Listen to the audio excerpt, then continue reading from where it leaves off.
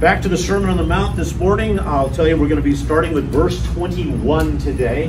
Hard to believe this, but we're finally going to begin the teaching section of the sermon. 12 weeks have all been introduction. If you ever want to pick on me for a long introduction, I want you to come back to this sermon and look at how long it took Jesus to get the people ready to listen to the sermon. Because that's really where it starts here in verse 21. The teaching that he has come to deliver, the understanding he wants them to gather into, is going to start now. And he's had to prepare them because no one was ready for this sermon. Everyone has come to hear him speak. Everyone has arrived for this. We said large crowds have gathered. He has moved up this mountainside, found that space where the people can gather around, but they're not ready to hear. They have been hungry for a Messiah. They believe this might be the Messiah has arrived, and they're not ready to understand what he has come to do.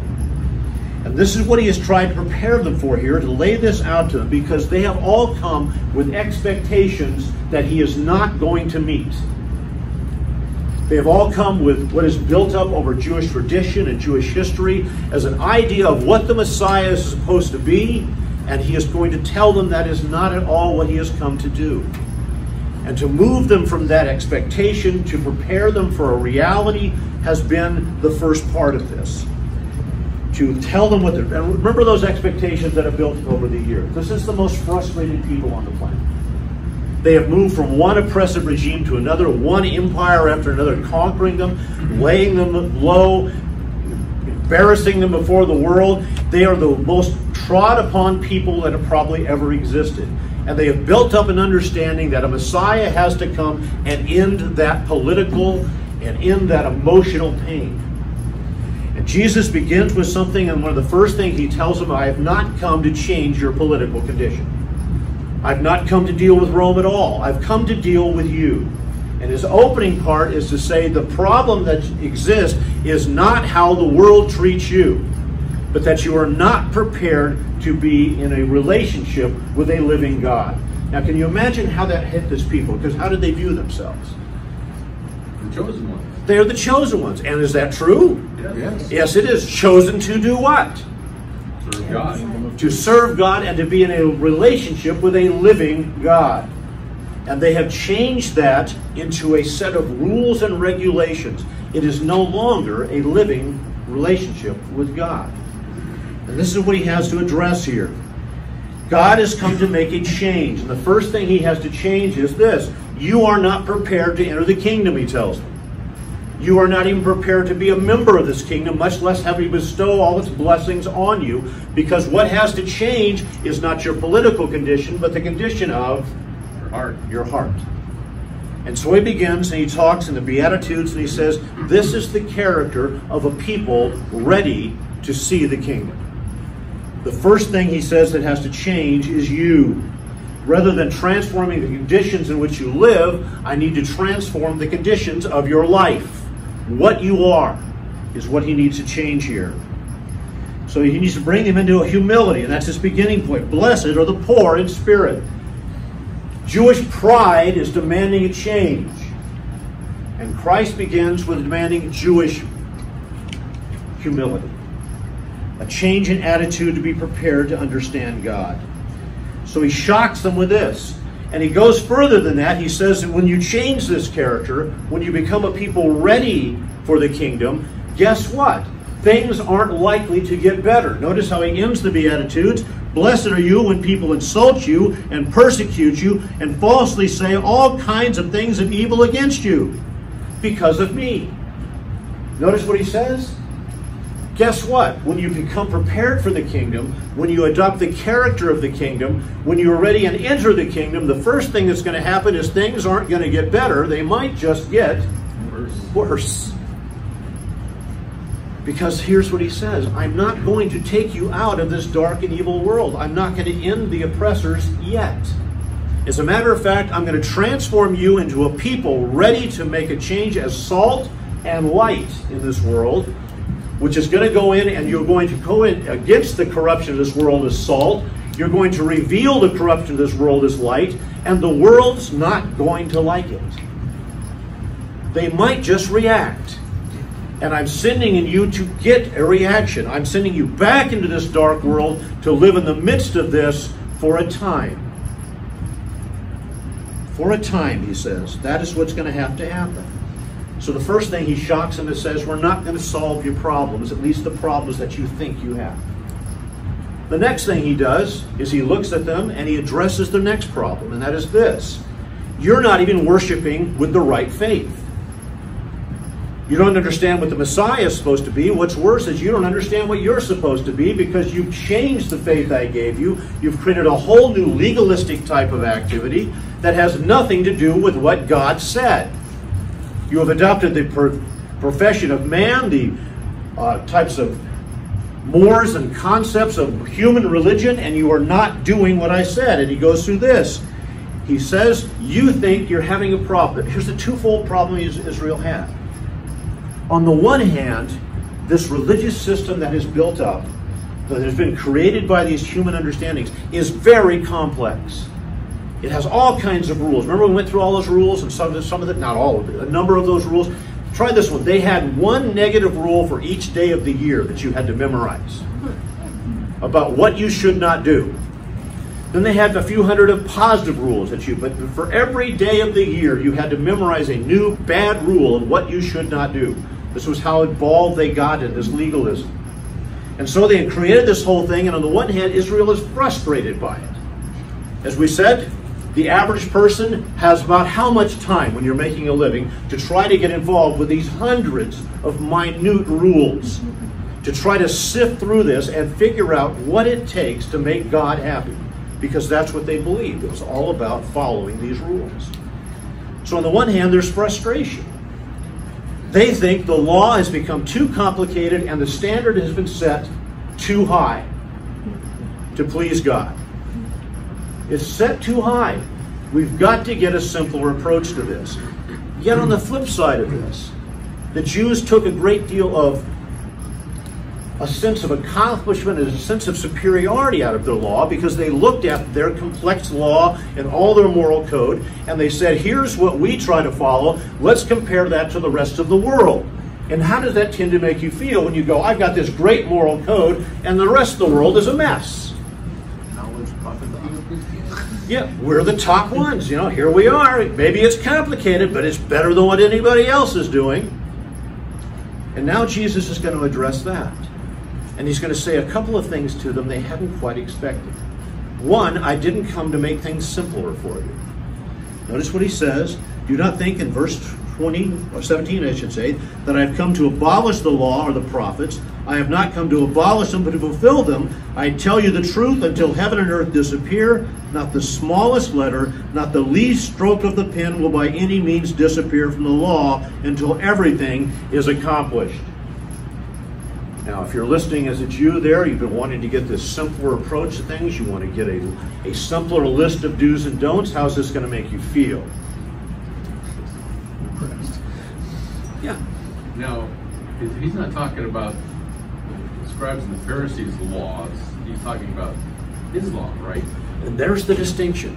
And this is now why I say we come to the teaching section. He needs to make them understand the difference between what they understood as law and what the law really was. Because he's saying God's law doesn't change. And understand, we're going to get into this in this very next section here. Here's one of the things he has set up with that statement. He is saying God's law cannot be changed by man, not one stroke of it. Now I want you to think about this. For generations now, rabbis, scribes, Pharisees have been going through and writing out this complex law of God. What were they doing? Changing. They were changing it. They were going through and giving it new understanding and new meaning. They completely altered it, and this is the place he is starting that dividing line. You don't know what the law is. Your frustration is with a system that is not even supposed to exist. And he's going to try to draw this parallel between these two and make them understand this in these contrasts. So on the one hand, he's saying the standard's going to get tougher. On the other hand, he says your pride and anger, or your pride in yourself is going to be stripped away because we're going to have to look at things the way they really are. So he's going to come down to this. He makes a clear statement about the real law, and then starting in Matthew 5:21, he's going to give 6 illustrations to make you understand the distinction between how man viewed the law and what the law really is. This is what he's going to try to make them understand. And he's going to make them understand this. The problem you have is not that the things have become too complex. It is not that the scribes and Pharisees and the rabbis have lifted the standard with all these new writings. They have lowered it. And we need to take it back up to an understanding that God has a much higher standard than all that you have ever written, all that you've ever tried to make people understand. You have a pride in a system that has stripped God's law of its real meaning. So now this is what he has to try to address here. We're going to try to see this and see if we can come up with that understanding and get to this. And understand the shock of what they're probably trying to face here. I'm not going to actually get into any of those verses today. This is an introduction to those verses because you need to understand where we're going with this and try to set up the basis of what we're going to study. I'm going to let you know that we're going to deal with some of the most controversial stuff the church deals with in terms of doctrine and issues. I also will warn you, not everyone may be satisfied with what I do with it when we get done. But we are going to try to understand it as it is being really laid out and what it really means here.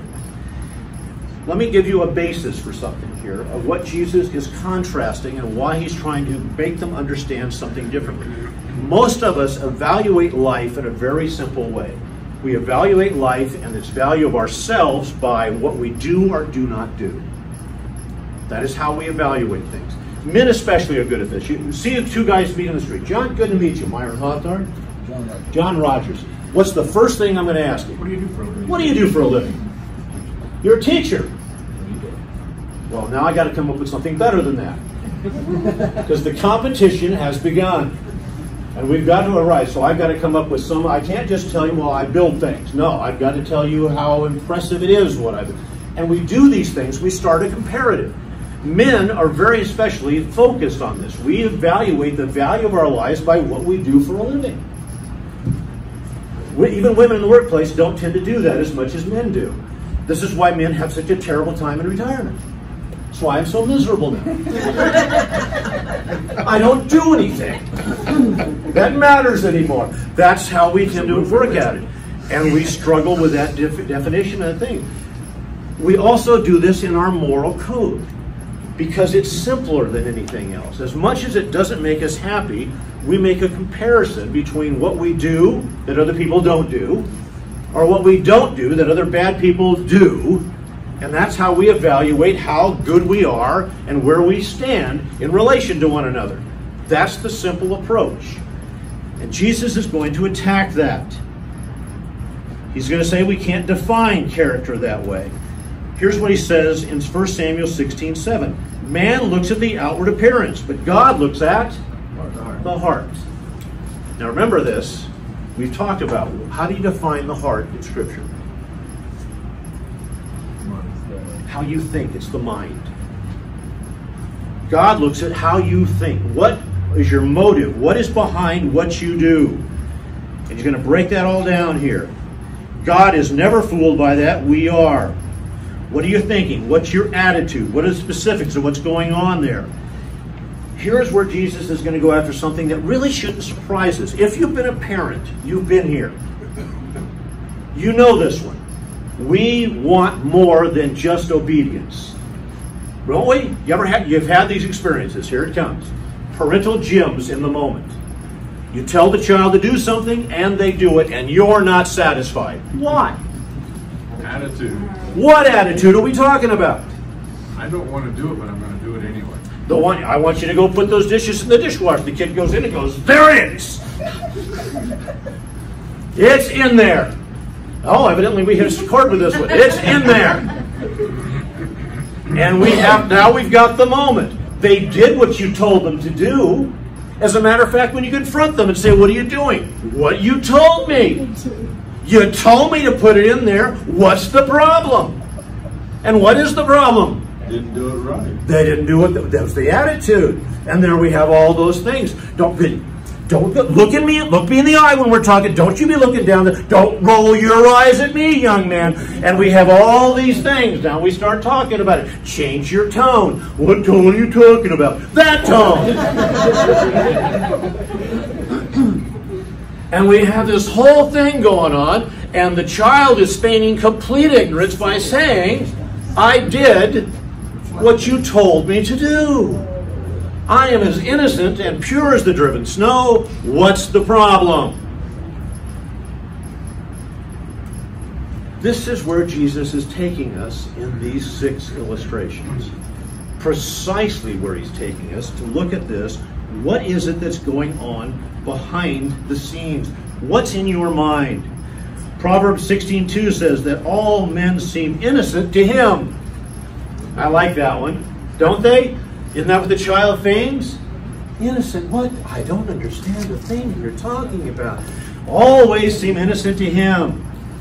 But motives are weighed by the Lord. Jeremiah 17 says that God searches the heart and the conscience. The critical standard from God is the condition of what you're thinking. What are you motivated? I saw a hand out here somewhere. John, yeah. Sure? Passed it by. I passed it by. I'm sorry. What are you talking about? He wants to look at this. It's an issue of character. Here's the next thing that we always try to work with our children. Trying to get them to do something the right way. Again, the attitude that comes into this. They get a gift. What do you tell them they need to do immediately? Thank you. Say thank you. Then they do. Thanks. Because it's not the gift they wanted. They got that sweater from Grandma that you wouldn't even wear. But you're going to make them wear it all day on Christmas. Pink bunny outfit. There you go, the classic when it's through the show right there. These moments. And then we come back to it again. Adjusting the attitude. And here we are again. Did you like the gift? No. What are we telling to really thank that person for? The thought behind it. Adjust your attitude. Go say it with a joy. Trying to get that thing in there about how we think about it. We try to get the child to stop and think, no, let's look past the sweater and remember what was behind this. What is driving this? Why should I be thankful? This is where God sorts us out time and time again, trying to get us to move, to understand and see past what we're focused on, and to have an attitude that changes appropriately. To develop a people of character. Changing the character. Isn't that the biggest challenge? Getting someone to be a person of character. To get them past just doing what they should do and adopting an attitude that says, I want to do this because it's the right thing, regardless of whether the circumstances are meeting my expectations in the moment. And this is where Jesus is going to take us. He's already set the ultimate standard. We have to live by God's standards, and now he's going to explain God's standards. He's got to get us ready to do this, because understand this, if we're going to be salt and light, it cannot just be about the do's and don'ts that govern us outwardly. We have to impact the character of the world, and that means you must be a people of character. And understand that the world is watching for any slip-up that would say that what you're claiming and what you're teaching is clearly, patently not something you hold to. You are a hypocrite. In some regard, they want to find that. And you cannot maintain enough do's and don'ts to prevent some moment from occurring where they will find reason to say, I knew it, you're not what you claim to be. So he has to address this. He's going to do it with 6 statements where he's going to go after this, and each of these statements is going to begin with this phrase, you have heard it said. You have heard this, let me tell you something different. All 6 of them are going to start with that. Now it's interesting that he has just said, I did not come to abolish the law, but to fulfill it. And he says nothing's going to change. Now remember, we said the Jews saw the law different ways. Sometimes when they talked about the law, they only talked about the 10 Commandments. Sometimes they expanded. They meant by the law the entire of Mosaic law and the Pentateuch. Sometimes when you said the law, it meant the entire Old Testament. Jesus has just said the law and the prophets, meaning he's referring not to the Ten Commandments, not to just what Moses said, but to the entire Old Testament. He's now going to choose 6 examples. 2 of these are going to come from the Ten Commandments. 2 of these are going to come from the broader Mosaic law, and 2 of them are going to talk about love that come from the broader thing of prophetic ministry and the statements about the character of God. He's going to give 6 examples that are going to cover the entirety of the Old Testament understanding of truth. That's how he's going to drive this home. So he begins with this. Now let me read something to you. I'm going to see if I have a different translation. The very first one, you have heard it said to the people long ago. Anybody got a different take on that? The ancients were told. The ancients were told. How does yours read? You've heard that it was said to our ancestors. You heard that it was said to our ancestors. Does anybody have a different word than to in there? To those of old. To those of old, okay. That the ancients were told. That the ancients were told. Okay, now you're getting a little closer here. The Greek structure here gives us 2 options. You can either read this way. You have heard it said to the people long ago, or to the people of old. Or you can read this way.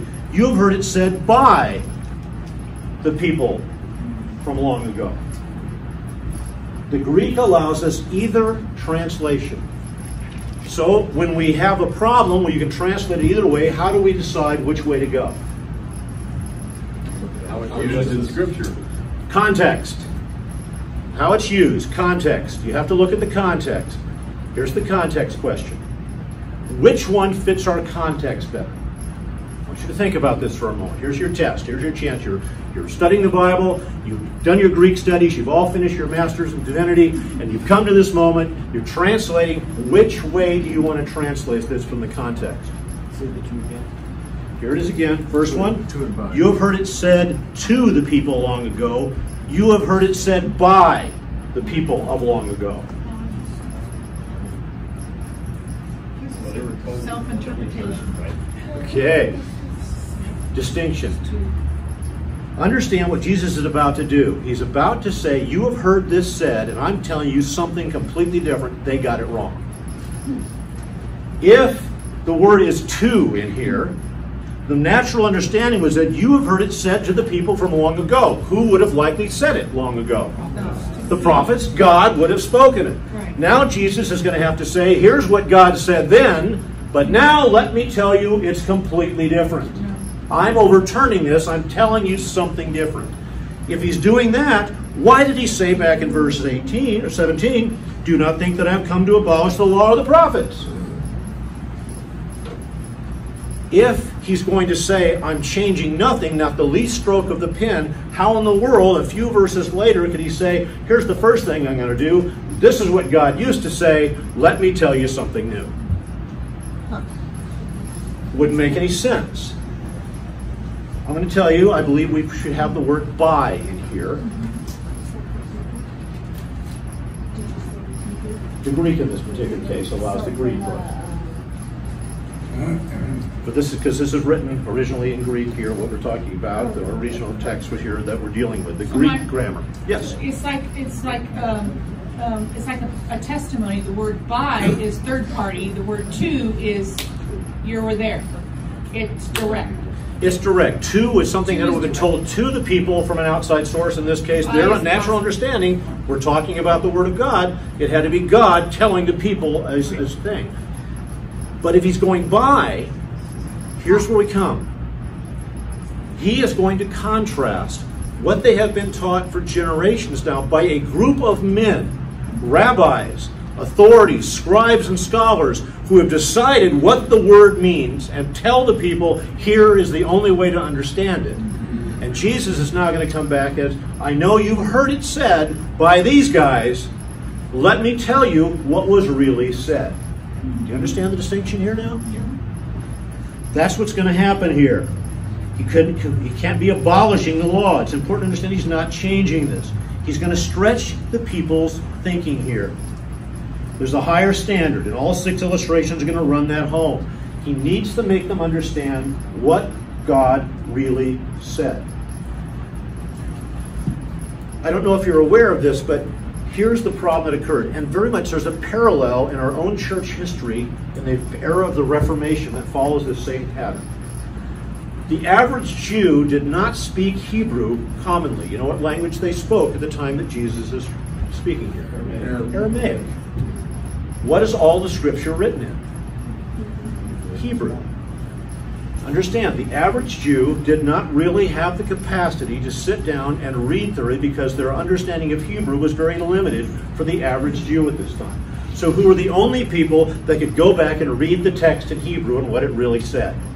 Scribes, Pharisees, the rabbis, the more learned, the people who had this capacity. They had an exclusive access to the Bible. And in that exclusive access, they now had given an exclusive understanding of it that only they could comment on. And that is why it has become common now, when you went through and you read the Old Testament text, the thing you did was not sit down and let's figure out what God said. It had become common to say, what did the last great rabbi say about this passage? And what they often had was a Bible laid out, and in the margins were all the commentary that had built up over the years, and all the authority didn't come from the text, it came from the margins and the comments in the margins. They were reading between the lines.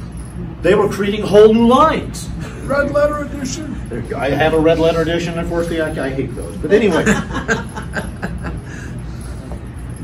In the time of the Reformation, understand, it was not common that people could even read. If they did, they often read in their own language, and guess what all of the scripture tended to be available in at the time? Latin, which was only understood by the priest and so forth.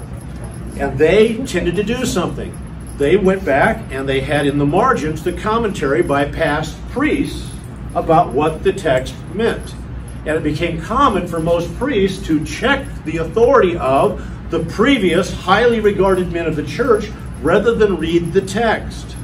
In fact, it became common to believe you should not let the people read, because the last thing we want is someone coming in here and reading the actual text and coming up with their own ideas about what is said here. Like Martin Luther. See what happened when he opened the door? Bad things happen. And here we have the same thing. We have this idea that we appeal to scholarship rather than appeal to what God actually said. And this is what Jesus is going to address with this. We don't want anyone getting too close to understanding the text or making waves or changing what we've established here. And Israel is in that moment. And so Jesus is going to do this. In fact, note what he says here. It was said by people long ago, or by the men of old, is another way you can actually lay that out. I want you to understand something. Here's how the Jew understood what we said. When you had a person of high particular scholarship, you talked about the men of old. And the men of old referred to this special select group that really understood things, the smart guys that we can appeal to tell us what is true and what isn't. And he is appealing to that very thing. You've heard it said by your scholars, the people you revere, this is what the text says. And in contrast, what's he going to say? But I say. Now I want you to understand that one. Here's a very interesting moment. He's going to say, but here's what I say. Do you understand the departure here? The first is, he is not going to do what every other rabbi does and appeal to past scholarship. I don't care what any of the scholars said. I'm going to tell you what it really means. In the standard Jew's mind, can you understand what they're hearing here is an incredible level of arrogance. I am throwing out every scholar you have, no matter what they said, and I've got a completely different understanding that I'm going to tell you.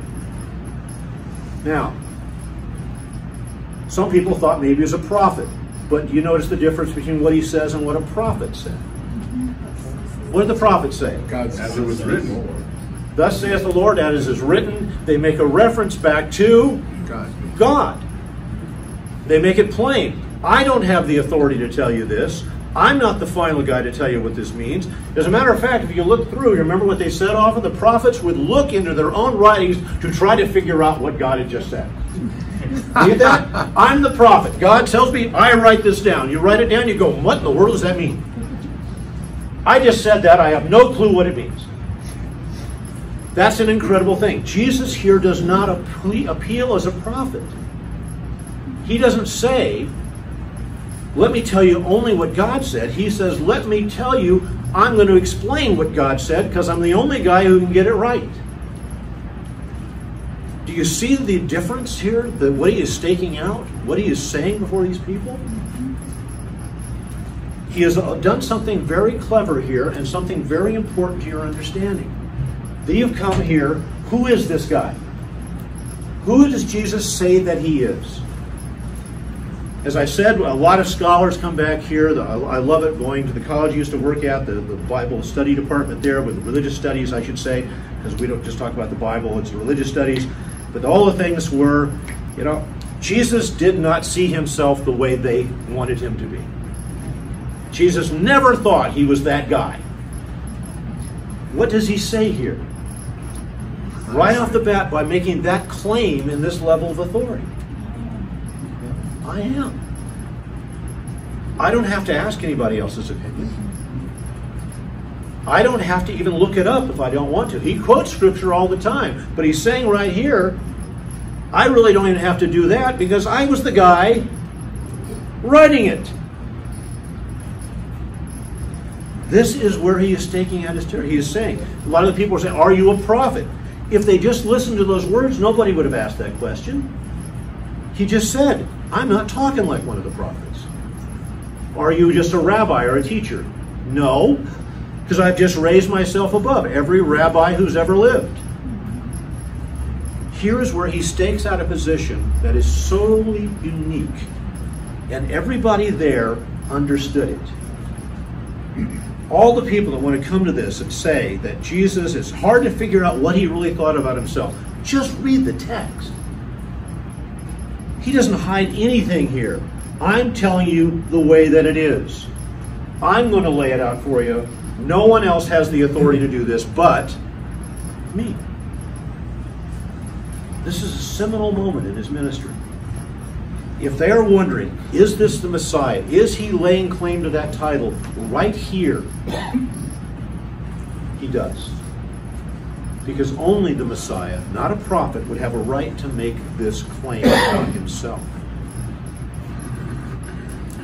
As we come to these, I want you to understand that Jesus is exercising authority to make us understand this is how you need to view Scripture. This is how you need to view it. You heard it said by people long ago, do not murder, he's going to say. And anyone who murders will be subject to judgment. And here's the distinction he's going to start. But I tell you. And there he's going to go with all 6 of these. As we said, in each and every case, drawing from Old Testament, first from the 10 Commandments, then from the Pentateuch, and then from the Scripture at large on the issues of love. Let me give you some principles that I want you to have for starting this as we're going to study this together. First, the spirit of the law is the priority over the letter. Now, be careful about that because I'm not saying the letter of the law doesn't matter. But God is trying to tell us here that we need to understand the intent behind what is said. Let's go back to what I was talking about with parents. We are looking for more than just physical following of the commandment. We are looking for a character that understands how it is applied, that changes what you are. The whole point is to change what you are. Changed hearts. It is not just God's rules. I want you to understand. The law is not a rule book. It is a statement of God's character. Every law that we find in the Old Testament is a statement of God's character. Why is it a rule? Because that is what God is. It is a statement of how he thinks, how he views life, and that is what we have to look at. Second, the law is not just negative, but positive. It wasn't just given to prevent us from doing things. It was given to motivate us to change how we think and act. It is given to change the character of the person. It is, as we put these things out, it is made humble people, peacemakers, people who hunger and thirst after righteousness. Third, the law is not an end to itself. And this is where the Jews had failed miserably. They believed the law was the means of salvation. The law is this: if I do this, God has to take me to heaven. What was the law really given for? I mean, how bad you were. To make us aware of sin. That is its purpose.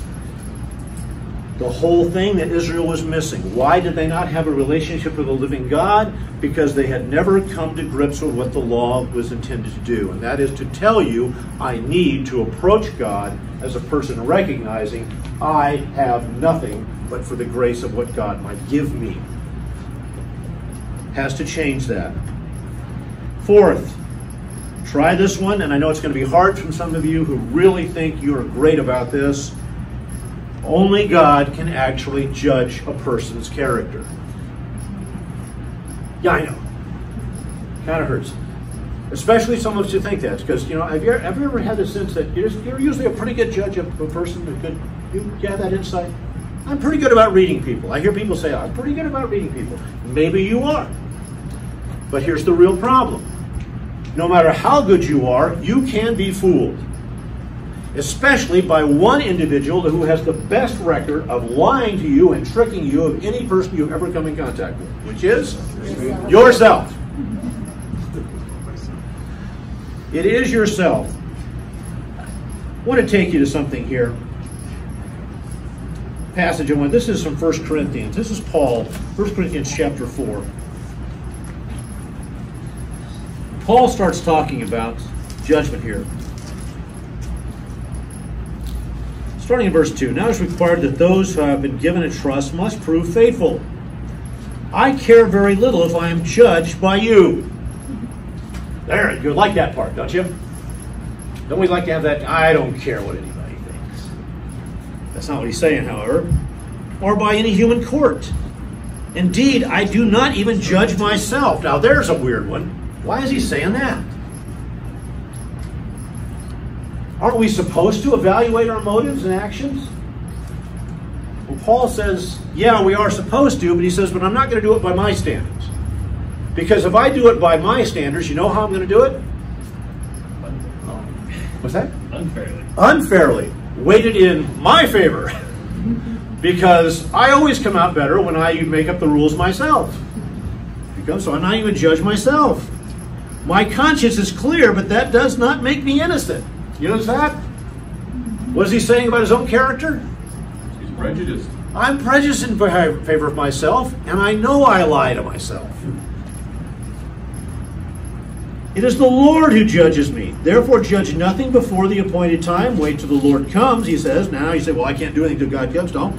He will bring to light what is hidden in the darkness and will express the motives of men's heart. He's saying ultimately there will be that judgment. At that time, each will receive his praise from God. Now, brothers, I have applied these things to myself and Apollos for your benefit, so that you may learn from us the meaning of the saying, do not go beyond what is written. Now, he's saying ultimately, even the best of us, it's going to be God that's going to determine all the motives in the final analysis. But for right now, if I'm going to make any judgment about motive, action, conduct, truth, or lies, where do I need to go? Scripture, where it is written. That's where I need to go to get this right if I have any chance of making a judgment that makes any sense at all. Don't assume you can read a person's heart. Hebrews 4:12, a discerner of the thoughts and intents. God is a discerner of the thoughts and intents of men. And fifth, all of us are commanded to live to a divine standard. Understand that ultimately it is not any human list, it is not your personal list or your comparative list, which is our favorite. It comes down to a divine list, and the divine list standard is this: you have to meet a perfect standard. Why should you always remember that? can't do it. You can't do it by yourself, and it's going to force us back to the beginning of that humility again, mourning over our sin and returning to God to get things put right. This is our beginning point for these 6 things. As we start to look at what Jesus says in contrast to what they have heard, these need to be the beginning points to understanding as we get into it. Let's close this out.